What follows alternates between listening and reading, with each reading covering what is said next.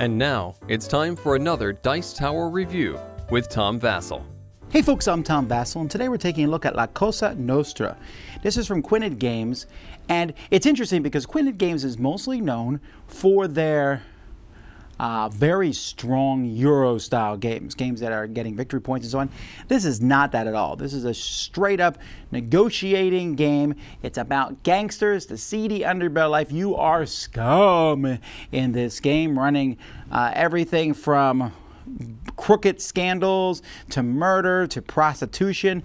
All that's in this box, but you're trying to make the most moolah cash on the way out. So here's how it plays.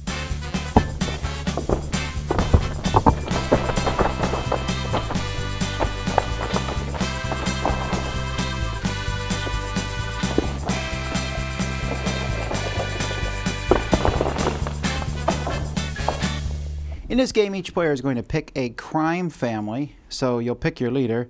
This guy eats a lot, and this guy is super old, and this lady's super stern, and that guy will kill you in your dreams. They each will come with a bunch of different gangsters, so you'll place your gangsters in front of you. So for example, here if I'm playing John Caruso, he has three gangsters: Babyface Tony, Paulo Panino, and Rocco Caruso. Each of these guys has a certain number of guns, so 1, 2, or 3. As the game goes by, you'll be able to buy more gangsters if you want that have 2, 3, and 4 guns, but you're going to have to pay for these guys 10, 15, and 20,000 to get the other 3 gangsters in play. You also start with some money. You'll start with some specific influence cards, a snitch, a henchman, and a schemer card. And you'll start with some starting things depending on who you are. So this will tell you here, John Caruso, and he starts with a lawyer and a casino. While if you picked Silvio here, he would start with a loan shark, a cop, and a waste company. So that's what it would show on his card. And so you find these. You're also going to have a bunch of businesses, and you're going to have some of those face up here, as well as some Monopoly cards and so on. The game takes place over 4 rounds, and in each round you're going to pass everyone a certain number of job cards. So everyone's going to get 4 job cards from the number 1 pile in round 1, then 4, 5, and 5. You'll also get a certain number of influence cards, although in round 1 you simply get the starting ones. So you're going to look at these, and players are going to take turns either taking a job and putting it on one of their henchmen, or taking a business. They're going to be buying these businesses. So this, for example, is a casino. It costs $14,000, but each round will give me income of 7. This is a politician who cost me $2,000. It'll give me $1,000, but also gives me an extra influence card each round.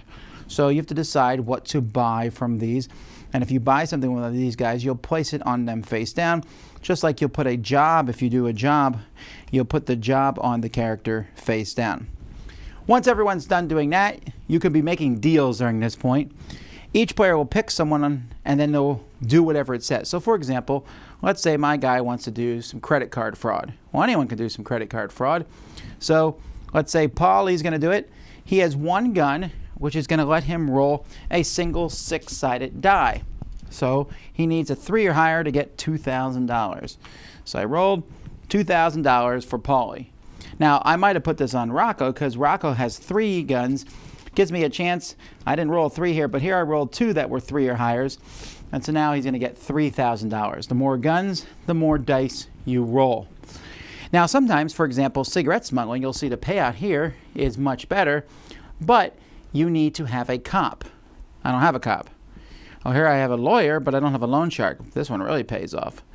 And so as you look at these jobs, you're trying to figure out, do I have the stuff? Well, you can make a deal with somebody else. And if you make a deal with somebody else, you can offer them any amount. You can make any kind of deal you want. You'll put this on their business card. So, for example, if I have the lawyer, someone else wants to use it, they could put their token on that card to show that they have access to it. And then I reveal the card, and then I give them a payout. Of course, I could have lied about my card or what have you. But, you know, it's up to you, the deals that you make. There's also negative things that other people. Here I can deactivate someone else's businessman. I just basically will flip them over. So there's cards that will do that. So as you go through these jobs, as they get higher and higher, I can kill someone else's gangster, just straight out murder them, kill someone else's businessman. There's bigger cards, subsidiary fraud, needs a building firm and a politician, a waste company and a cop. To do a drug lab requires a garage and a drug dealer. So there's a lot of these different cards, and you have to decide which of these you're going to do. But you also can buy a business with the gangster. So I might want to buy another politician here. It cost me 2,000.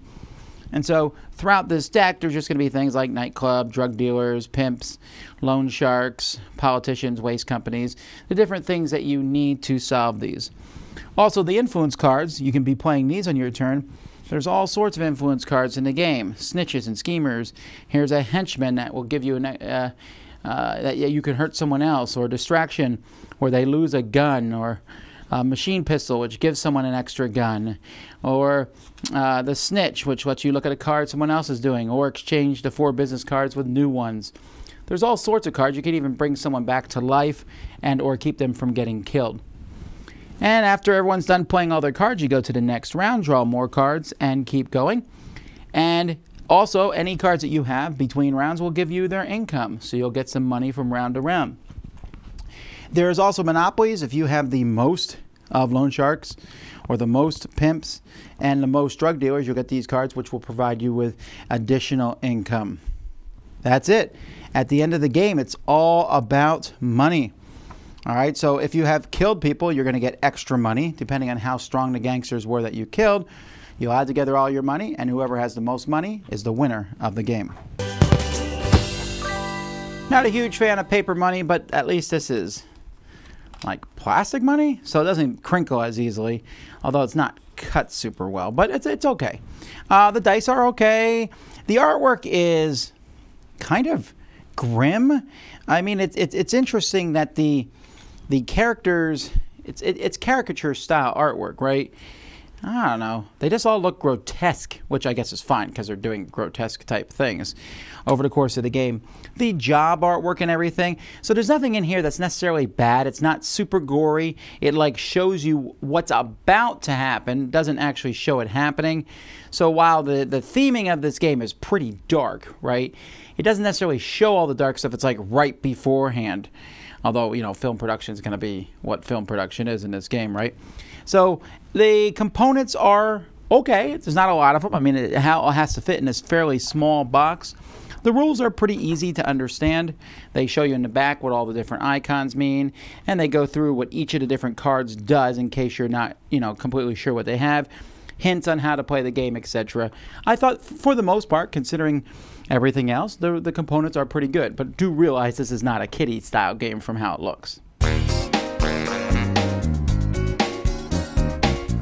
So this is obviously a heavy theme, as any kind of gangster game is going to be. Now, disclaimer, I myself have designed a gangster game called Nothing Personal.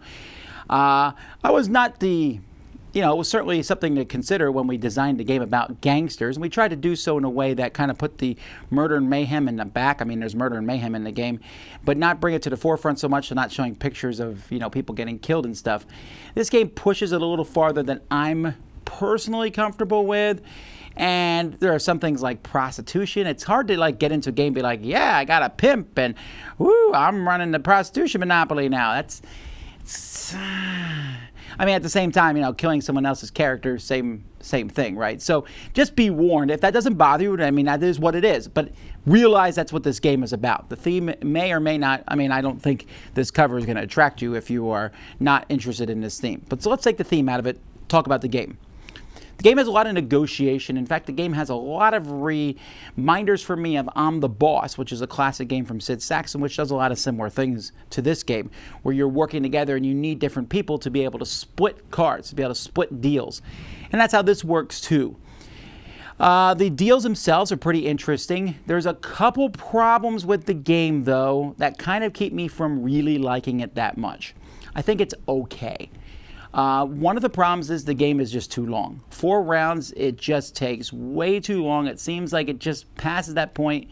There's negotiation, especially in the final turn, and it goes on and on and on and on and on.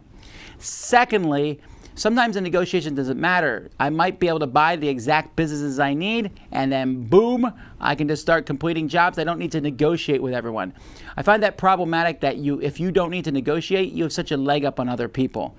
And 3, the game has a rich get richer problem. If I have a whole lot of businesses, I get a whole lot more money. If I have a whole lot more money, I can do a lot more things. I can buy other people's help to help finish my jobs. And if they don't want to help me, well, then I get to sit on my moolah cash and get more. And I didn't find any way to really counter that. Sure, other players can go after you, but that's not at the expense of them. That doesn't help them, which brings me to point number 4. There's some pretty strong take that elements in this game where you can just take someone out for really no reason at all. And if you roll well, they can be hurt. They might have a card that blocks it, but they might not.